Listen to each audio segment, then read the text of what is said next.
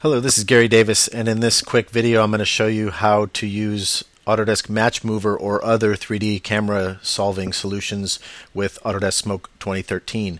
In this example I'm using the Macintosh version of MatchMover, but you could be using the MatchMover that comes with the Entertainment Creation Suite or 3ds Max suites or Maya suites or any of the solutions from Autodesk ways to get MatchMover on either the Windows side or the Macintosh platform.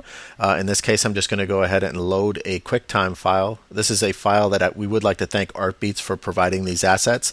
And here you can see we have a camera move across this mountain scene, and it's just a nice simple move for tutorial purposes.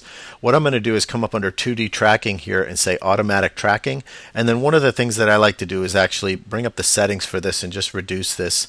This isn't always the case, but just as a general default I kind of reduce both the sensitivity and density of this solution, and then I'm just going to go ahead and click run, and this is actually happening in real time. I'm going to let this whole solution happen without doing any pauses or anything, and hopefully this doesn't take too long. But I'm running this, by the way, on a MacBook Pro, 8-core 17-inch MacBook Pro with 16 gigs of RAM. So again, what's happening right now is MatchMover is running. It's doing, as you can see, a 2D solve first of all. And the green lines, if you're not familiar with MatchMover, there's green and yellow lines on all of these points. It's actually tracking a tremendous amount of points and then throwing away the ones that it doesn't find useful. So basically, if you're not familiar with MatchMover or other 3D camera solvers, this is kind of how they operate. First they do a sort of a 2D track, and then under the hood they're going to process this and solve for the 3D camera, which you can see I have enabled right here. So I'm doing a 2D track and then taking the results of that 2D track and processing a 3D camera. And then what we're about to do is take that resulting camera into a module inside of Autodesk Smoke called Action. And if you're not familiar with Action, that's the 3D compositing environment where you can add things like lights and cameras and FBX 3D geometry and all that. So as this track gets cleaned up here or finishes up, now what's going to happen is it'll process this as the main camera. So you can see down at the bottom there, it's almost done. There we've got our main camera, 3540. So it's going to happen pretty quick. This clip is a total of 156 frames at 24 frames per second. So, it's not too bad. It's keeping me busy talking to you all, but I'm just trying to explain and show you the ease of use, and that there's no tricks up my sleeve here. We're just using pretty much default values, with the exception of me just dropping down that sensitivity setting, and then the number of points. So this thing should finish up here in a moment. Processing keys. It's hanging at 66%. There we go. It's doing a little bit more math under the hood there. And we're going to get our result. Now, some of you may be asking, why would I do this in MatchMover or another application, maybe like Synthesize or Buju or another 3D camera tracker? Well, Smoke's tracker that's built into it, and there it's finished up.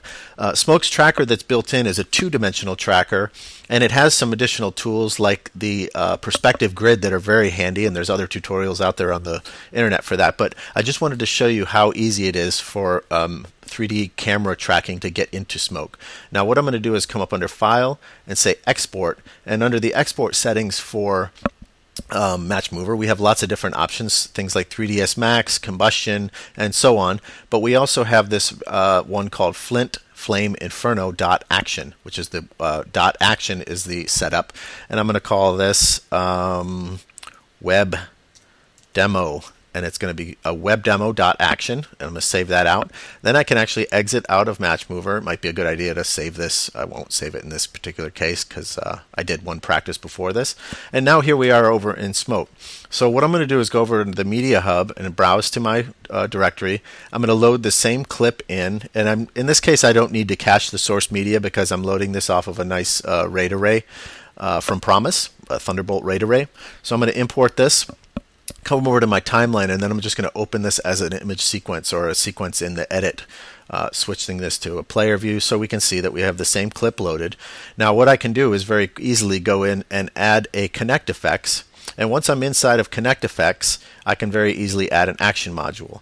Now this action module is one that's already loaded, and it doesn't have any cameras or anything, and you can see that our image sequence or our QuickTime is coming in as a backplate. However, what I want to do is go to this action node, and under the node preferences I'm going to say let's load this setup that we just created. So I'm going to go to load node. Do you want to do this? And it's kind of giving me a warning. Yes, I want to do this. And now I'm just going to browse to the top of my directory structure here.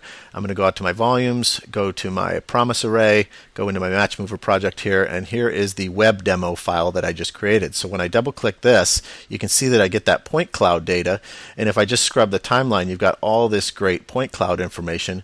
Well, all I have to do to get that over top of my footage is just sort of re-pipe this clip back into our backplate of action. So very easily now you can see that we've got our point cloud, and it is in fact slaved right onto our footage like we'd expect. And now what you can do is use that for any number of things. In this case, I'll just show you one example. This action node, with the action node selected, I'm going to go in, instead of our connect effects schematic, I'm going to switch to our action schematic. And here you're going to see tons and tons of all these points, or axes, and these are the point helpers. So here's our camera. That was the resulting camera, and there it is. Now one of the things that I could do is maybe say, let's go to the action bin and add something like 3D text. So here's our 3D text, and it has its own action, or sorry, its own axis. And there's, like I said, I'm going to do this kind of quick because there's lots of other tutorials out here. Let's maybe change this text to say Smoke 2013. Go ahead and do that. Let's reduce the size of this. Let's maybe give this text a little bit of depth. And then real quick, I'm going to hold down spacebar M and then spacebar A to add a little bit of a bevel here. Spacebar M to get back to our move tool and just kind of change that bevel out. That looks good. Now our text doesn't have any lighting on it, so one more thing I'm going to add is under our relighting tools. Let's just drag and drop a light out here. And now you can see that we've got some nice lighting in our scene, and very quickly I'm just going to move our light around a little bit. You can see, let's pull it way back off camera. Now our text isn't really slaved to anything, one in particular thing, but you can see that it's already moving with that point cloud. Now what I could do is come back to a certain frame here, and let's say for example we wanted to pick this point in space. Well, I can just pick that, and then I can go very easily hunt through all those points, and there it is. There's the point that I selected. So I can come back up and just kind of put this over here for better housekeeping. And now what I can do is just shift kiss these two nodes. So this node that was resulting from our MatchMover camera match is now a parent to this node, which is controlling our text. So if I double click this and maybe scale up our text, you can see that it's coming up, up, up, up, up. And since it's an offset axis, I can do things like that scale and even position this maybe a little bit more forward from the mountain or something like that.